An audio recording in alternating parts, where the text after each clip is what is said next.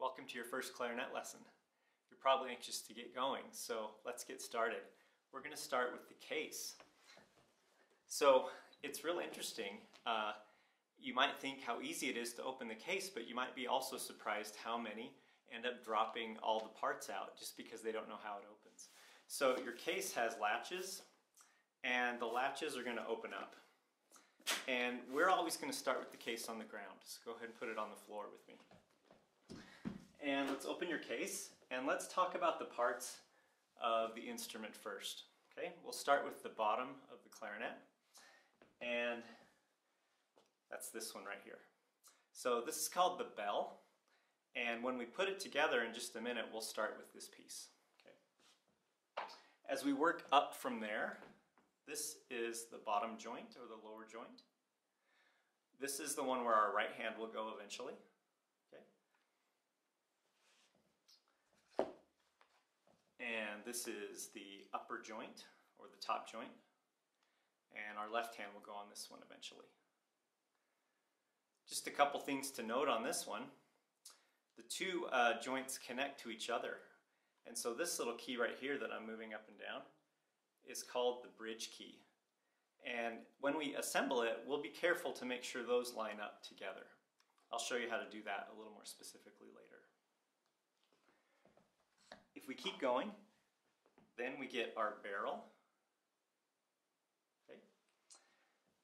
And then lastly, we get our mouthpiece. And this is what the reed will go on. And the thing that holds the reed on is called the ligature. It's probably metal in your case, just like mine. And then lastly, you have a reed. Now, while we put things together, when you do this on your own, you can be soaking your reed while you do that. And we soak the whole reed, so not just the top of the reed, but after a while, turn it around. You'll also soak the bottom of the reed. So you can be doing that if you want to. I'm going to put mine down for now. Before we put it together, we're going to put on some cork grease around the corks on each piece so that they go together easily. You don't have to use cork grease every time, but you should use it maybe once a month, or just if you feel like it's hard to put things together. If you don't use cork grease, these can rip over time and break, and then you just have to get them replaced. So in your case, it should have some cork grease there. It might look kind of like chapstick. So we're going to take a little bit of that, and I'm going to start with my bottom joint, and I'm just going to put a little bit of cork grease on like so. Just takes a little bit, and then we'll rub it in with our fingers. And let's do that with each of our corks. So the top joint has a cork on both ends.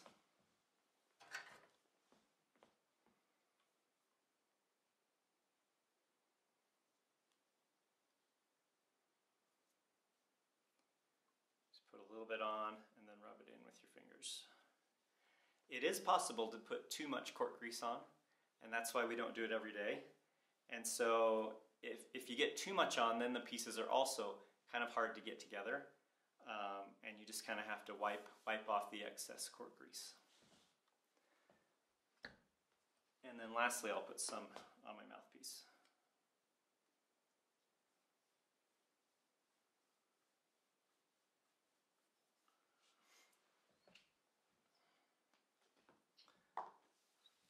All right, we are going to start our first notes with just our mouthpiece, our reed, our ligature, and our barrel. And so find your mouthpiece and your barrel, and let's put those together.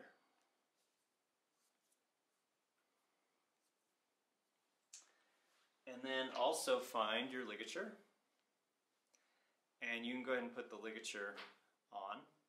Now, yours probably have two screws, and the screws always tighten with your right hand. And that's true for me, and it's true for you. Now you'll notice something different about my ligature probably than yours. Notice that my screws, in order for me to tighten with my right hand, my screws are on the back of the mouthpiece. So here's the front with the hole and the opening. Yours probably will look more like this. Mine won't quite go on the whole way. Yours will probably have the screws on the front of the mouthpiece. This ligature that I'm using is called an inverted ligature. And so the screws are on the back. But the rule to remember is you always tighten with your right hand. So we'll put the ligature on, the mouthpiece on. We're missing our reed. So this won't make any sound yet. We need our reed. So go ahead and find your reed.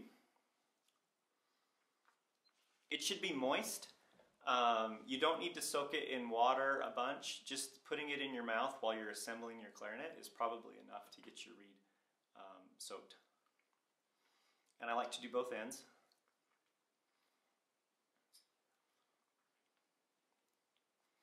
Then we're going to just insert the reed top down through the ligature. So I raise the ligature up a little bit to make some room, and then I'll put the reed in place.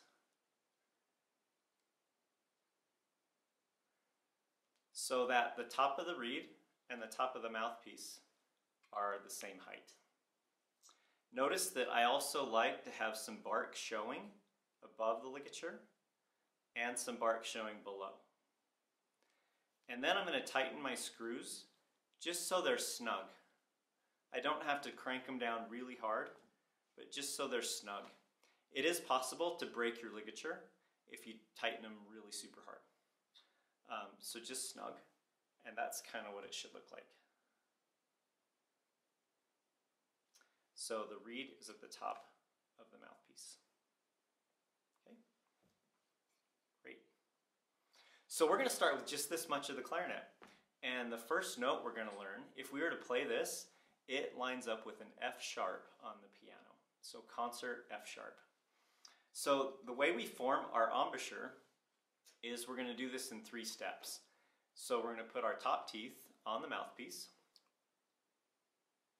and our bottom lip over our bottom teeth.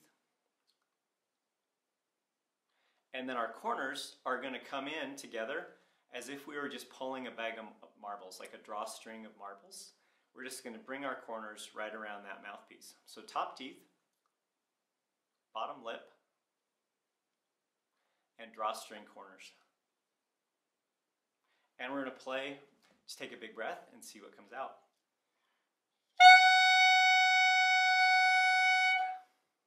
It's a pretty high note, and that's an F sharp on the piano, around an F sharp. If it's not perfectly with your tuner, that's okay. But it should be kind of around there. So let's try it together. So we're going to just put the mouthpiece in, top teeth on top, bottom lip, drawstring corners, and a big breath.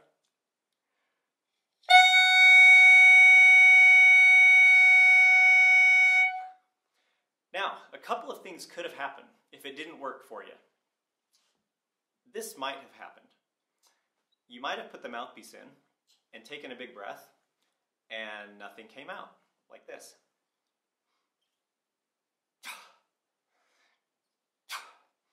The only problem here is that I don't have enough mouthpiece in my mouth.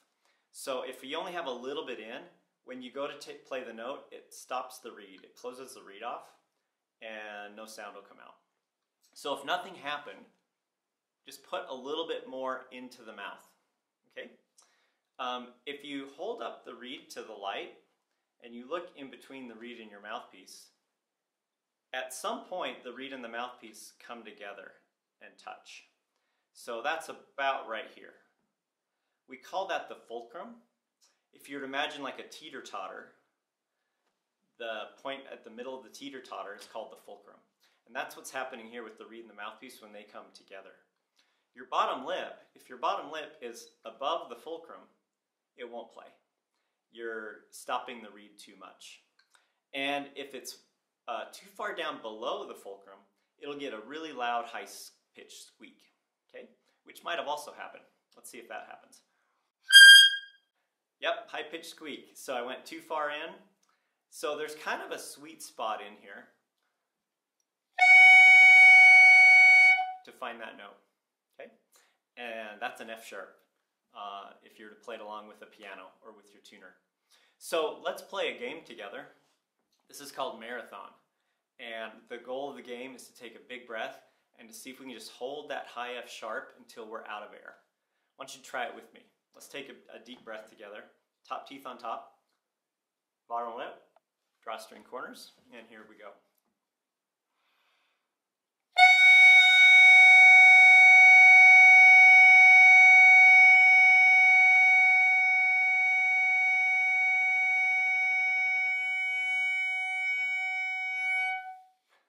How'd you do?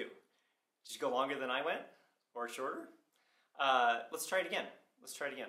Notice when I breathe, my shoulders stay relaxed and I expand from down here, and it's just a nice relaxed breath. If you'll sit off of the back of your chair, that will help. Okay? So let's take another nice deep breath and play Marathon.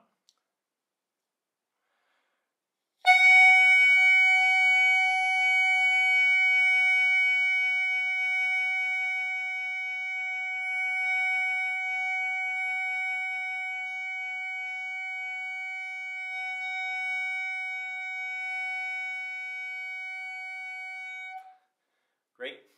So play this game this week and you might get a friend to start a stopwatch and actually start to track how many seconds you can go.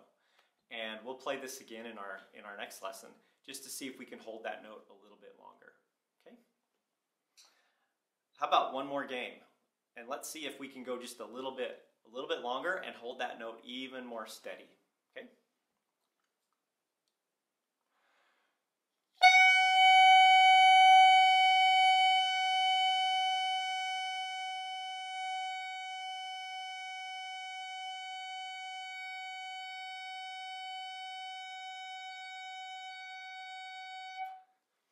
Great.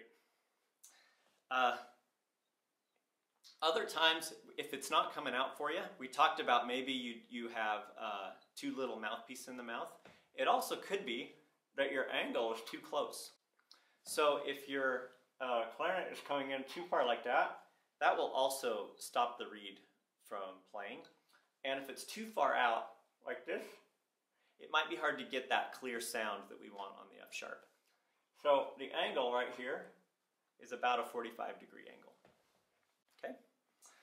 And we'll do this game several times and maybe even for several weeks just to try to really get a solid sound on just the barrel and mouthpiece and to build up our breath support to hold that out.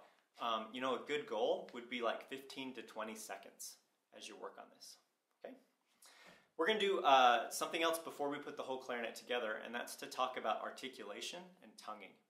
So when we play music on the clarinet, we will typically tongue at the beginning of each note.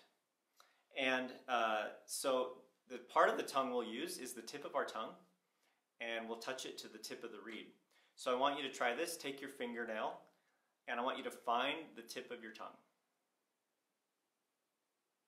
You should kind of feel that sharp edge right at the tip of your tongue. Now, put the clarinet in your mouth, and I want you to find the edge of the reed with your tongue. It should feel kind of like your fingernail. When you think you've found it, go ahead and show it to me like this. So that's the part of the tongue that I'm using against the reed, all right? And we're going to think that we're saying the word lee, lee, lee, lee, lee, lee, lee. So using an L syllable and an E vowel, we're just going to lightly brush the end of that reed. So to practice this, we're going to start like Marathon. We're just going to sustain that F sharp, and then we're going to brush the reed just with quarter notes, just like this.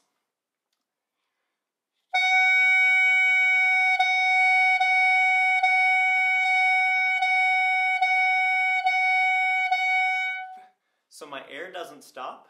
I'm just blowing like I did with Marathon, but my tongue is just brushing the reed. And I'm trying to just use one taste bud of skin of my tongue on the reed. So I can just barely touch it.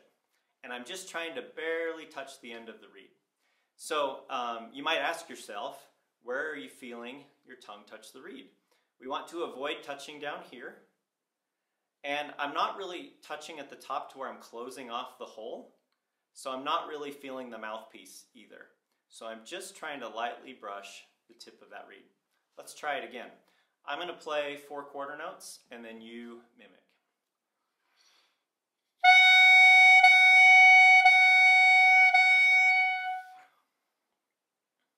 My turn again.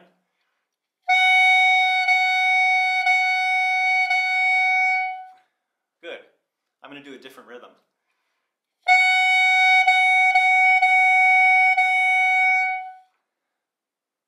Different rhythm.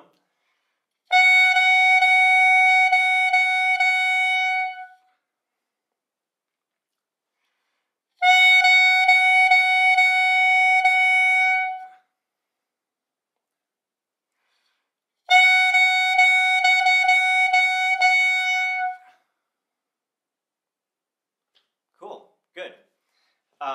Some things to watch out for. When you tongue, your embouchure and your jaw shouldn't move. They should just be nice and still. So it's only the tip of the tongue that's moving. You might get in front of a mirror to try this out. And as you tongue,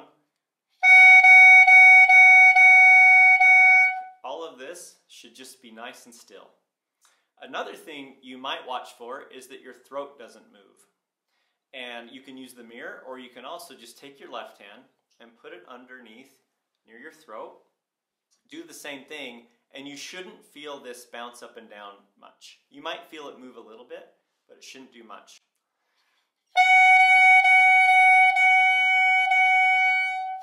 Yeah, go ahead and give that a try.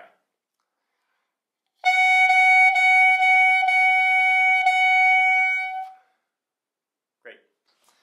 So we've learned about embouchure, we've learned about breathing, we've learned about holding a steady note, and we've learned a little bit about articulation and how to tongue on the reed. Let's go ahead and put the rest of the clarinet together. So you can just set this aside for now. And let's find our bell. And our bottom joint. So for this one, I'm going to have you take the bottom joint in your left hand and the bell in your right hand. And we want to avoid gripping the clarinet at the keys like this so that we don't bend them. So I'm putting it in my hand where there aren't any keys in the back of it, and we're just going to twist these two together. Since we used cork grease, they should go together pretty easily, and you can also use your body to kind of help push those together. Okay. Now let's get your top joint. And for this one, we're going to keep your lower joint in your left hand and the top joint in your right hand. Notice I'm also holding this one to avoid touching too many keys. But I am going to put my thumb down on one of these keys so that I can move that bridge key up and down. See that key moving there, right here by the cork? We want that to be up. We want that bridge key to be up when we put these two pieces together. And it's going to come in on top of the bridge key on this part. So again, I can kind of use my body to help push those together. And we're going to twist them so that that bridge key lines up. Okay. Then our mouthpiece and barrel are already put together. So we can just take those next. And we're going to put the reed, we're going to line the reed up with our register key. This long key right above our thumb hole. That's what we're going to line our reed up with. So we put those together like that. And your clarinet might have little labels of its brand on the barrel, the top joint, and the bell. And those are all meant to line up to kind of remind you how those go together. Okay? So just to review, we have the bell, the bottom joint, the top joint, the barrel, the mouthpiece, the reed, and the ligature that we tighten with our right hand. Okay? And now we're ready to learn how to hold this. So we're going to start with our right hand, and on the back of the clarinet is what we call the thumb rest. And we're going to put our thumb right underneath that thumb rest. And with the goal being that we put the thumb rest in between the knuckle and our nail. So this would be too far. This would probably be not far enough. And you might get some pain in here if it's not in the right spot. So in between the knuckle and the nail. And that way our right hand is free to be curved and ready to hit these keys. We actually won't need these keys today, so you can just make sure your thumb's in the right place. Okay. Our left hand, the first note we're going to learn is an E on the clarinet, and it's fingered by fingering the thumb and the first finger. So your thumb just goes on the thumb hole, and imagine a clock for a minute, and if the register key was 12 o'clock, we're going to point our thumb to around 2 o'clock. So not straight up at 12 o'clock, and not to the side like 3 o'clock, but kind of diagonal towards 2 o'clock. And then we're going to put our first finger on the first hole. Okay? And this is going to be an E. So let's try this again with marathon, right? So just like we did with our embouchure and our air, everything we did to get that F sharp out should help us to get an E out right here. So go ahead and take your setup, and let's try marathon on E.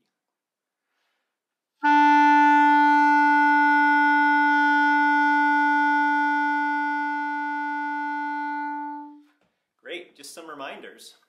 If the clarinet is too close to your body like this, it might not come out. The reed might not be able to vibrate. And if it's too far out like this, it might not sound right to you, and it might squeak. Just a reminder on how much reed to take in your mouth. If you take too much, you'll get a squeak on the open G, and maybe that happened. Try this. If I have too much in my mouth, it squeaks. If I don't have enough in my mouth, nothing happens. So let's try that E one more time, and let's see if we can find that sweet spot.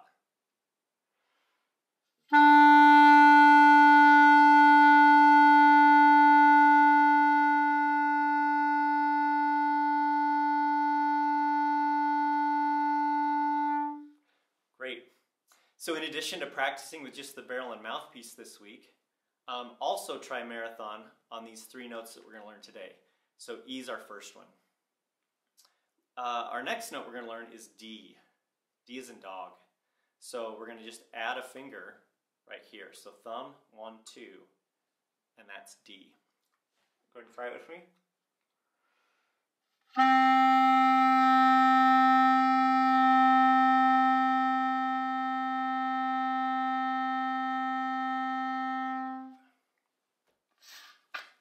Great. And then our third note we're going to learn is C. We're going to add one more finger. You'll notice this hole is different. It doesn't have a ring around it. Okay? But that's where our third finger goes. And this is C. Thumb, 1, 2, 3 for C.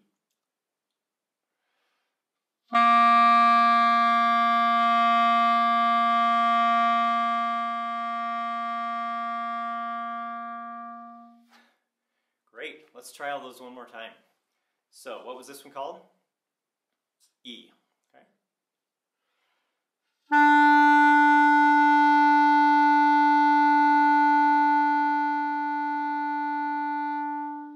Great. Let's add another finger. Remember what this one was? D.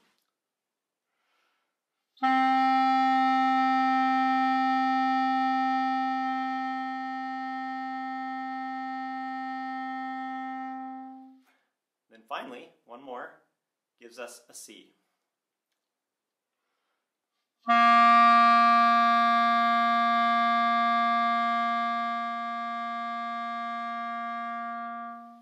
Great. So that time we took a new breath for every note. This time what I want you to try is we're going to take a big breath and we're going to sustain our air but add a finger. So when we move our fingers and we don't use our tongue to brush the reed, This is called slurring. And so we're going to slur between E, D, and C, all right? And just for so we can do this together, let's do each of these in half notes. So 2 counts per note. Okay, 1, 2, ready?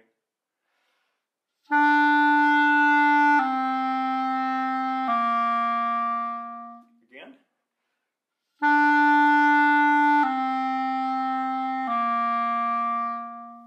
Great. Very good job. Let's try it one more time just for practice. Okay? Still in half notes. We're back on E. Okay, 1, 2, there.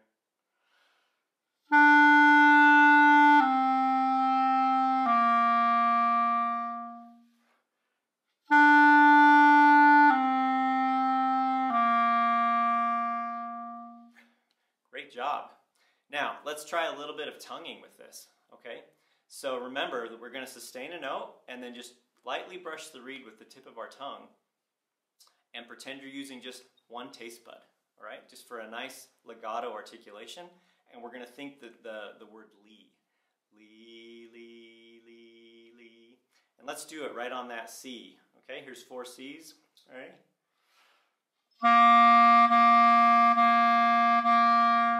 Great, let's try it on a D.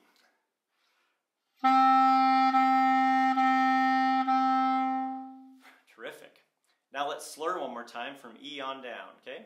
Ready?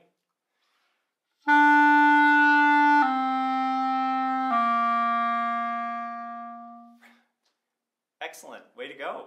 So I don't know if you noticed, but we actually played our first tune. That's Hot Cross Buns.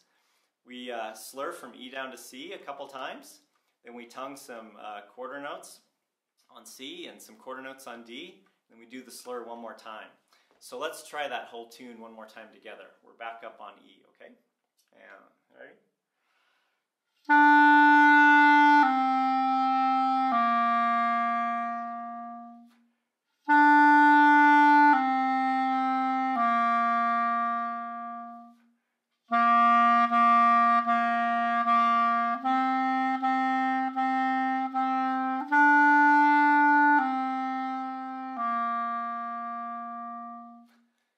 Excellent.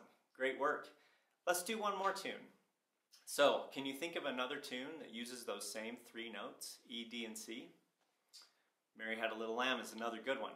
And I like Mary Had a Little Lamb because we can practice slurring between notes again, but we also get to use our tongue when we get to the repeated notes. So I'll play Mary, and then we'll do it together. So again, it starts on an E. This time we're just going to be all in quarter notes, okay? And 1, 2, ready?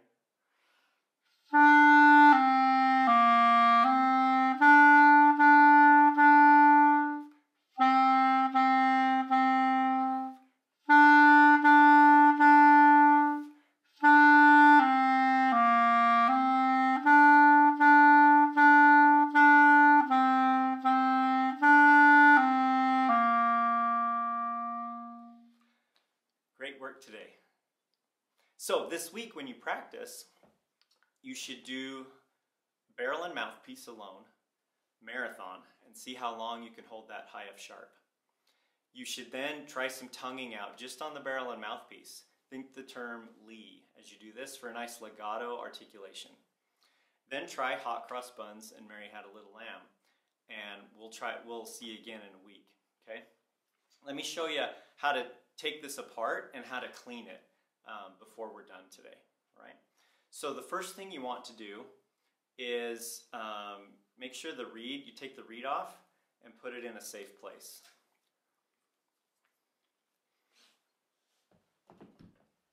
You'll notice your reed came in a little plastic guard, and those are okay, but they're really more for packaging and shipping. Getting a reed case would be better. And they look like this. So mine holds 4 reeds, and it also has this little carbon insert to help maintain the humidity in the case. I also like it that it has a cap, so my reeds are really safe, okay? So there's lots of brands and different types that you can look for. This is a Van Doren one. D'Addario would be another good company to look at for a reed case. But I encourage you to get a reed case as soon as you can to keep your reeds safe, and they'll last a lot longer for you. So put the reed away. Then you can put the ligature down and take the mouthpiece off. So your case should have come with a swab, and you're just going to wipe out the moisture in your mouthpiece. We're not going to pull the swab through the mouthpiece like this. So we're not going to do this with our mouthpiece. That can wear them out over time, and then they stop to play as well and to play as in tune. So we're just going to dry off the mouthpiece like so. But with the rest of the clarinet, we are going to use that swab, and we're going to start at the bell and go use the swab through the bell. And you can probably just go through probably 2 times. And you know, we didn't play a lot today, so there's probably not much to clean out.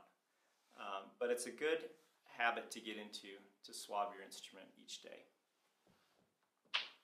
And then you're going to just disassemble backwards from what we did before. So we'll start with the barrel. And then with our top joint, remember how we put it together? Remember this bridge key. We want to be a little bit careful of that. So we're going to put this top joint in our left hand so we can push this key down. And then we're just going to untwist that top joint off and put it in its case. And then remember, we're going to hold this one also so that we're not pushing too many keys and kind of avoiding bending the keys. And we can just twist the bell off.